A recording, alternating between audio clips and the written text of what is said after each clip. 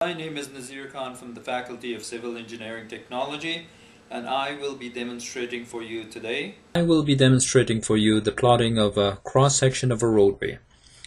As you could see, the procedure is shown, and I'm not going to go through the procedure with you. I'm just going to go through the plotting of it, and you could read the procedure on your own. When we look at information that we need to actually plot, we need some given information, horizontal scale and vertical scale. This information is given as 1 to 200 horizontally, and because we are plotting on a metric profile paper, this means 1 centimeter on the paper is equal to 200 centimeter actual. We don't plot in centimeters, we plot in meters, so we have to change this component to meters. The conversion factor between centimeter and meter is 100, so I'm going to divide this by 100 and I'll get 2 meters. So 1 centimeter on my drawing is equal to 2 meter horizontally. And likewise, the vertical scale is the same thing. 1 centimeter vertically is equal to 50 centimeters. We don't plot in centimeters, we plot in meters. We're going to divide that 50 by 100 and get 0.5 meters. So that is very important for plotting. When we look at existing ground information, we need the left right-of-way and the right right-of-way limits. We need those elevation, and we need the center line elevation also. This is given information, and I'll show you where to find that. Design information. We need to either calculate, or we're given the left and right ditch invert, the center line. So we need the design information of left and right ditch invert and center line. Some other information that we need is the road crossfall, or known as the crown in some cases. It is from the drop off from center line to the shoulder of the roadway. So each side of center line you're going to have a shoulder, and that drop off is going to be 0.2 of a meter. When we look at the ditch crossfall, it's going to be the same 0.2 of a meter, and that is from the toe of the side slope to the ditch invert.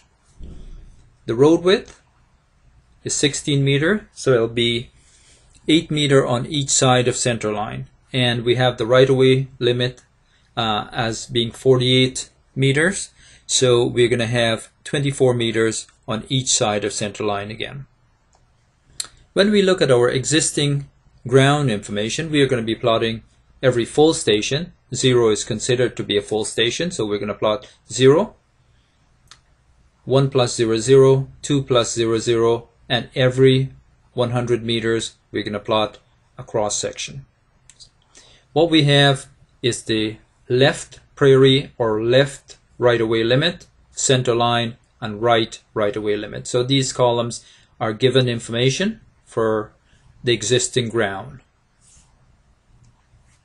Let's look at the parts of a roadway. We have the existing ground that's given by the gray line here, and we have the roadway, the top of the road. This is the highest point is considered to be the crown.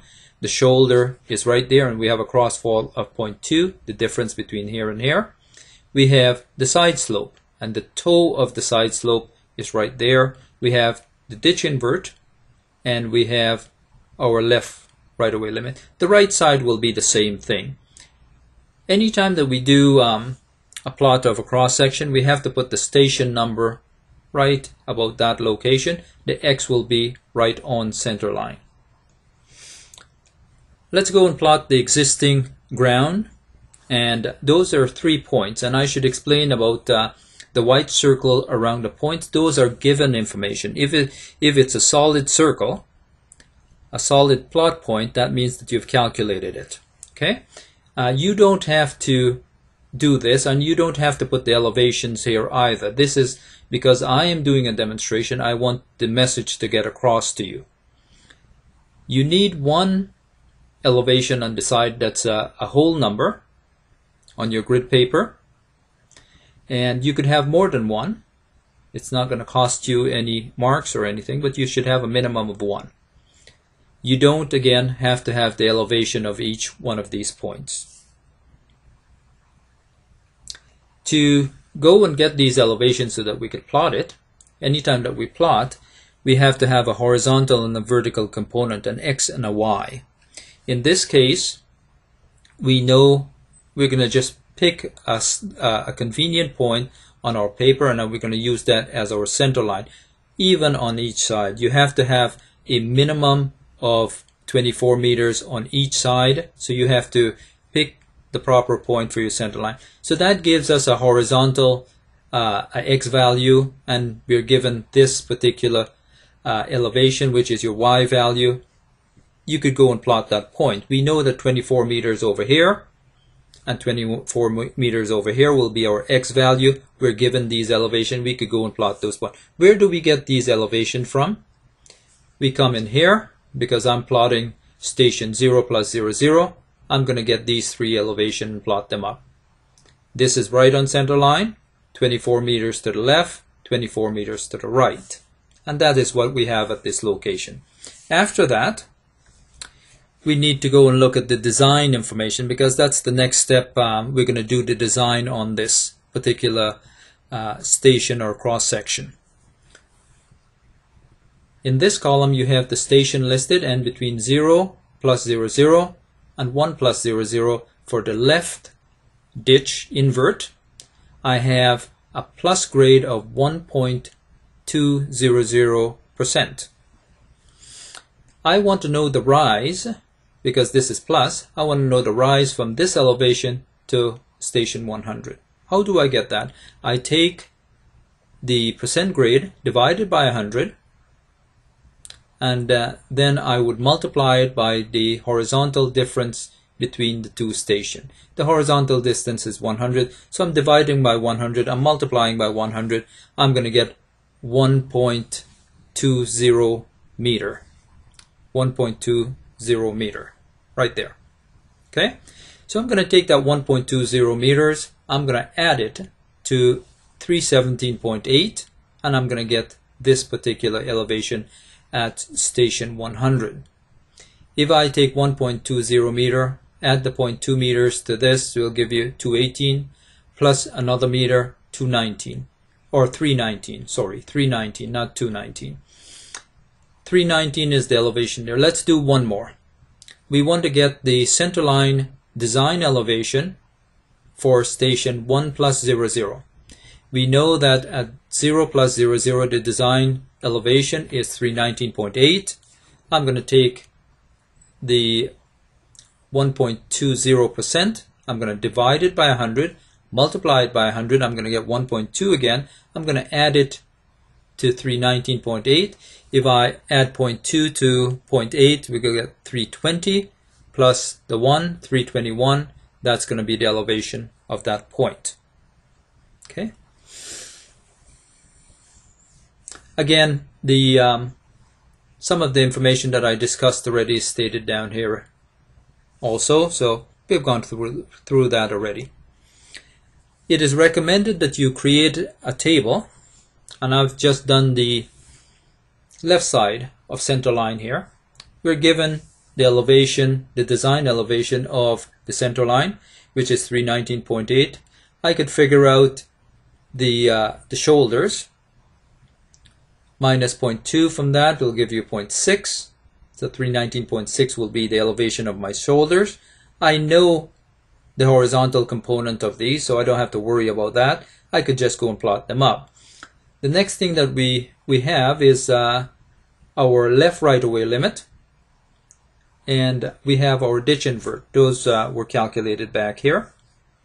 We're given the ditch invert, and the left right-of-way limit was given back here, right there. Okay, so we know those points. We've calculated this.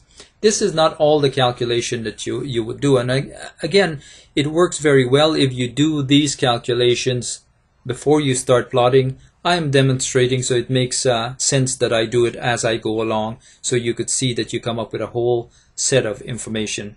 Okay. we could go and use the information in the chart that we just saw, plot the center line, the design center line at 319.8. We could drop off by 0.2, we'll get 319.6. 319.6 will be both of the shoulders. 319.6 will be both of the shoulders. They drop off from center line the same amount. We know that the x component from center line will be 8 because your road width was 16. So we have 8 meters on each side. So we could plot that up. That's not a problem. The next thing that we're going to go and do is our back slope. We want to place our back slope in here. Okay. To place the back slope, we know the ditch invert. We know that. But we don't have a horizontal component here. We don't know how much to come in or how much to come over from center line. I'm going to calculate the distance, how much we're going to come in, so that we could have both our x and our y value, and we could plot the point. To get that particular vertical height here, right, I'm going to subtract my ditch invert from my left right-of-way limit, and I'm going to get the vertical height.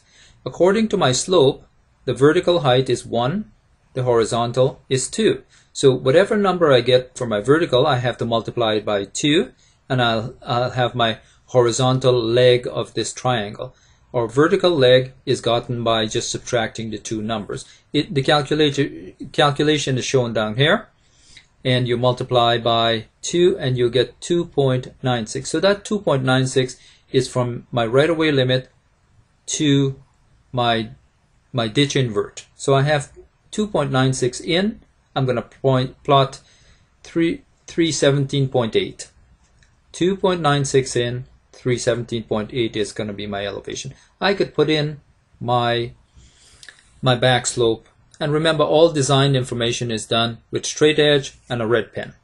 Okay. The next thing that I want to do is go and find my toe of side slope.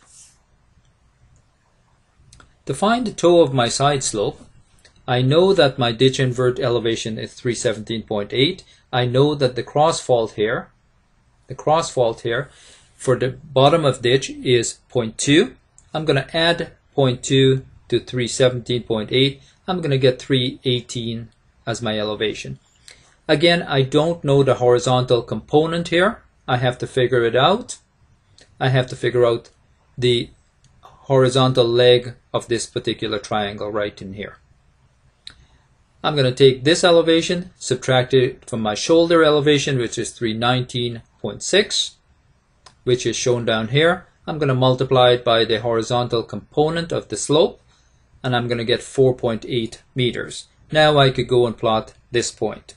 It is going to be 4.8 meters from the shoulder to this point, and the elevation will be 318.00. I could then join all of these points with red pen and straight edge, and basically I'm finished with the left side of my roadway. The right side will be very similar procedure to get the right side.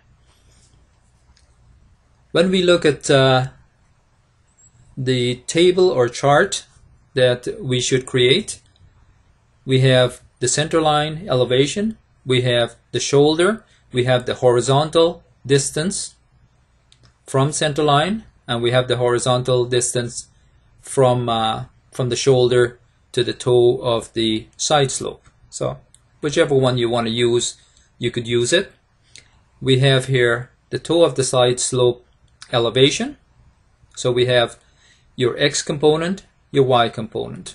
And then when we go to our ditch invert, we have our horizontal component again, and this one is from the right-of-way limit, this one is from center line, and we have our elevation. So we have our x and our y component.